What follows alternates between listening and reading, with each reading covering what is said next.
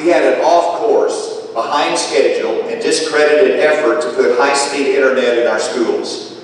We didn't let it ride. We changed courses and built the Arkansas Public School Computer Network.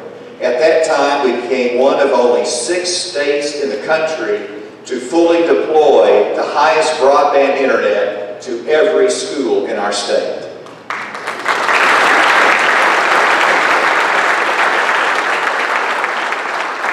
Together, we have lowered taxes for everyone making less than $75,000 in this state.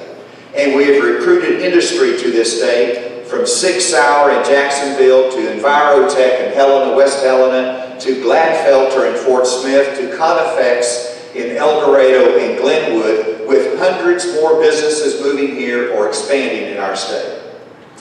Together,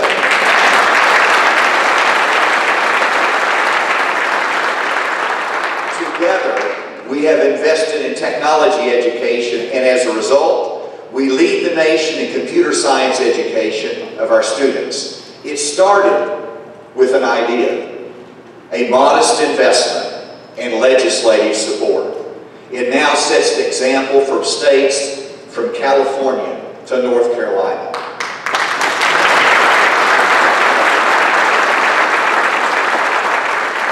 Together, we have invested in pre-K education. Our budget for pre-K has increased from $111 million to $114 million in recent years. We rank 17th nationally in spending on pre-K, and number 18 in 4-year-old pre-K access, and we rank number 5 in the nation in terms of 3-year access to early education. Always more to do, but that's a good start.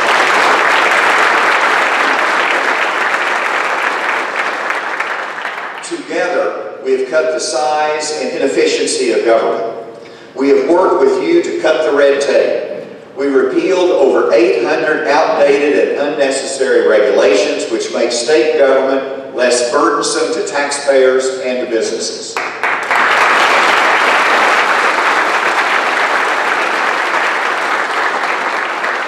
We have reduced the size of the executive branch of state government by more than 1,400 employees. That is a reduction of over 5%. This is through improved management practices and attrition, but we can do more.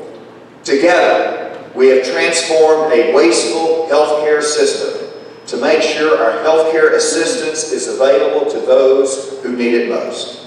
Think about the abuse of preferred family health care, which sucked tens of millions of dollars out of Medicaid into the hands of executives, all at the cost of our developmentally disabled population. It has not been easy, but together we have changed the rules to reduce waste and the potential for abuse in Medicaid payments. And when it comes to the disability waiting list, we did something about it. And for the first time in decades, we provided help to those families and created a way to reduce the waiting list further. This helps families and maximizes the lives of those with disabilities.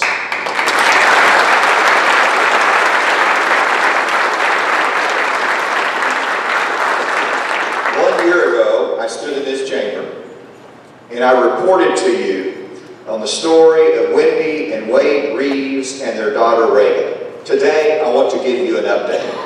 As you remember, Reagan was one of the more than 3,000 on the disability waiting list, hoping for services to improve their lives. She had been on the list for 8 years. Then we together allowed $8.5 million every year for those in need of services. Reagan was off the list and got the help she needed. And now the mom, Wendy, reports that she has been able to get a full-time job for the first time since Reagan was born.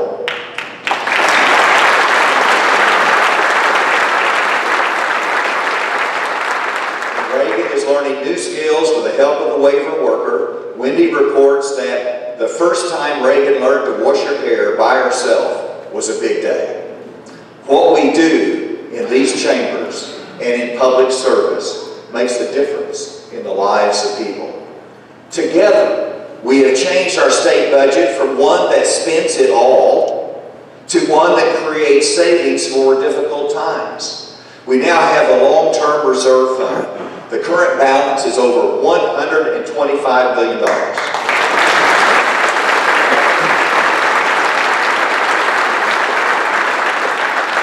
So when it comes to the future, we have an understanding from history that our future is brightest when we embrace the new and we create growth.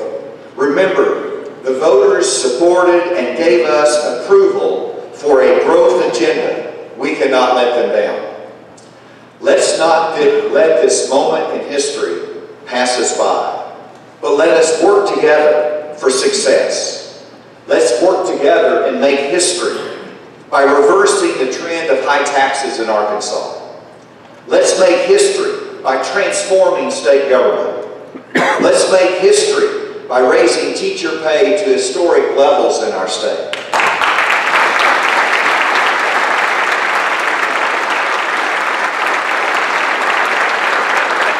Let's make history by focusing on a growth agenda that allows Arkansans to prosper.